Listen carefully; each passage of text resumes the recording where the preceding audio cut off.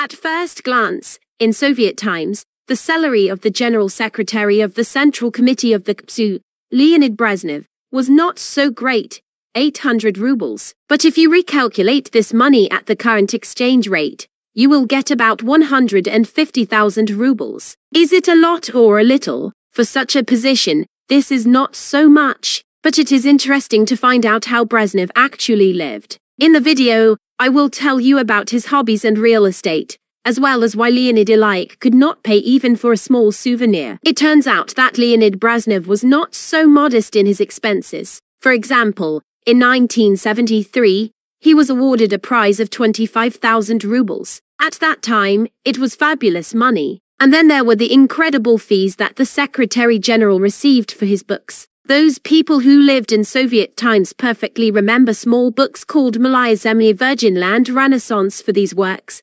Brezhnev received a good fee of 180,000 rubles. And that's not all. He received the Lenin Prize for these creations. The books were published in huge editions, at least 15 million copies each. The students had to learn these works by heart. Books were constantly being sold and republished, and the Secretary General's income grew accordingly. How Leonid Ilyik's salary also grew. In 1974, 500 rubles were added to it, and for years later, 200 more rubles. Curiously, Brezhnev's funds were completely managed by his wife. It was family budget planning. The Brezhnev family lived in a 6-room apartment on Kutuzovsky Prospect. It was located in a house where government officials lived, but not of high rank. The apartment occupied an entire floor, had an area of 185 squares to bathrooms, and was furnished with expensive furniture. In fact, they were 2 apartments connected to each other. Today,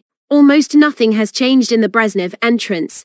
There is still a special communication stand on the landing. This state of affairs seemed to party comrades to be wrong. Therefore, the construction of a chic 9-story building was started, which is located on Granitny Lane. Construction was completed in 1978, and the building opened its doors to the esteemed Leonid Ilyich and other high-ranking officials. The Secretary General was offered luxury apartments with an area of 500 square meters. Brezhnev was persuaded to move. They said that the housing was incredibly comfortable, beautiful and decent. However, he categorically refused and did not leave Kutuzovsky Prospect. It is not known for certain why this happened, but there is a version that the Secretary General considered the new apartment too luxurious for his modest person. One of Leonid Ilyik's passions was cars. According to his contemporaries, his collection numbered up to 300 iron horses. Very often, he received cars as a gift from high-ranking guests. For example, the Lincoln Continental limousine was received by American President Nixon,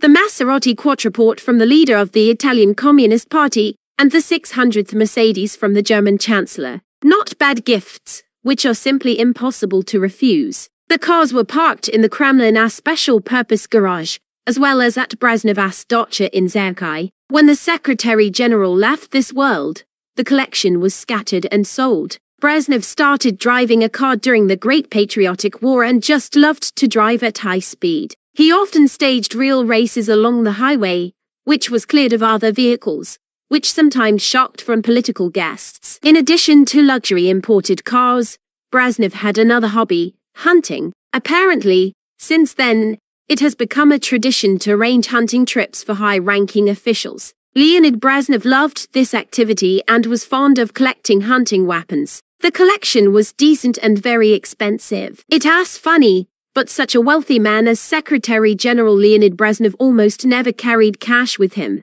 However, why did he need them? After all, the state fully provided Brezhnev with everything necessary, starting with a balanced and high-quality 3 meals a day and ending with a beautiful cottage. By the way, there were several dachas there. One of them, Glenesia, was originally built in 1955 for Nikita Khrushchev, and later became Brezhnev's favorite dacha. The second cottage is Baltic Breeze Cottage in Jamola, Latvia. The third one is in Pitsunda, located on the shore of Lake Ritsa. In 1960, the Secretary General was allocated a cottage in the Moscow region, in the district. You get used to good things quickly. Therefore, Brezhnev very often simply forgot that you need to pay for purchases. For example, When traveling around the country, he could go into a store, choose a souvenir and put it in his pocket without paying. The guards of the Secretary General had to put money in the cash register.